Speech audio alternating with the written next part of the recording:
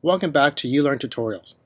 Today we're going to be using the rubber stamp tool, or better known as a clone stamp tool. This tool is very similar to the healing tool, except that the clone stamp tool paints a complete copy of whatever you select. The healing brush keeps the highlight shadows of wherever you're painting and only paints the color of your sampling area. As well, the healing brush also blurs the color and ends up with a smudgy edge. To access the stamp tool, is right below the retouching tools. You can also click S on your keyboard and it looks like a stamp. The tools on above here is very similar as the past tools that we have used in the retouching tools, from the sizes to the effect modes to opacity and all that. Again, you also have a line and all samples. Again, a little bit on the line, if this is selected, the sample point stays the same, relatively the same distance no matter where you paint. Get in a good habit of creating a new layer above your background so that any changes to it you can go back and forth to see what was the original image.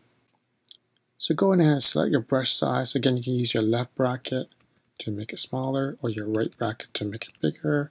You can also use the control panels up here as well as selecting your size as well as your hardness if you want a nice softer edge, or you might want to make it a hard edge.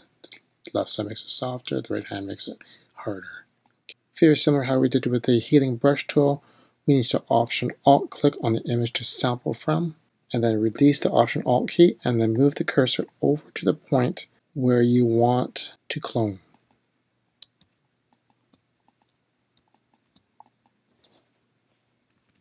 You can make your brush a bit bigger. You could do Option Alt click on an area, and if you want to, you could drag. But be careful when you do dragging sometimes because you might get an unfavorable result. As you can see now, I'm getting a double line here. So again, that's not what you want.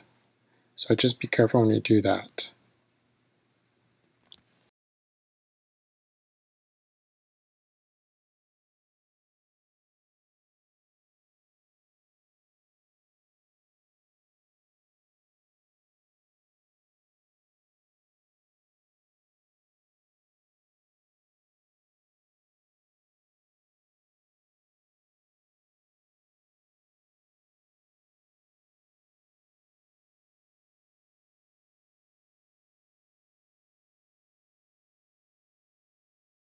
Thank you for watching. If you enjoyed the video, please like it or share it. And also tell people about it.